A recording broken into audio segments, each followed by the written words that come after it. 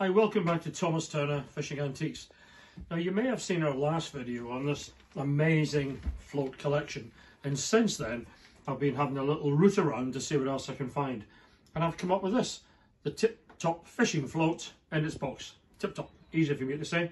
Not seen one before, although it is similar to other floats, and it's a tiny little celluloid bubble float with a flexible cork tip, and the deal is it lies flat on the surface, and when a fish bites, it sort of flicks up to indicate there's a bite. Great little thing.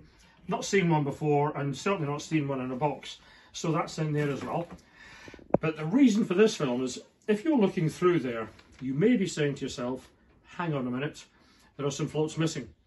And the float that's missing is the paper float. Now, these two boxes here will fulfill the gap that we were missing. The Zephyr Patent floats are a rolled paper float, much like a cigar. Very fine and hollow, roly-poly, a variety of colours, sizes and shapes. The rarest generally are those with the little metal, see the little metal flags up on top. It's a little bit like the French float earlier, where your flag is your indicator.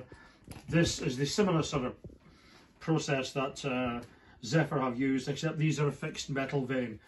These are beautifully displayed. They've been held on with a very little fragile piece of removable tape, so the floats can be taken off. And if I just tip it forward, you can see in the base there's virtually every float that Zephyr have made in there, and just to be sure, there is a second box of them. Absolutely amazing. Not seen this many Zephyrs in a long time. Generally you might find a bundle somewhere where somebody's got them in a glass, but to see them displayed in these antique boxes is absolutely amazing. So these will be going on the website shortly as well. So there's lots to look out for. Again, if you're in a position where you have a collection to sell, it doesn't have to be as big as this, but you have a few items to sell, drop me a line, put a phone call, go through the website and get a hold of us with some good, decent images to see what you have.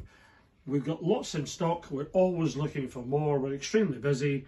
So come on to Thomas Turner and let's tackle talk.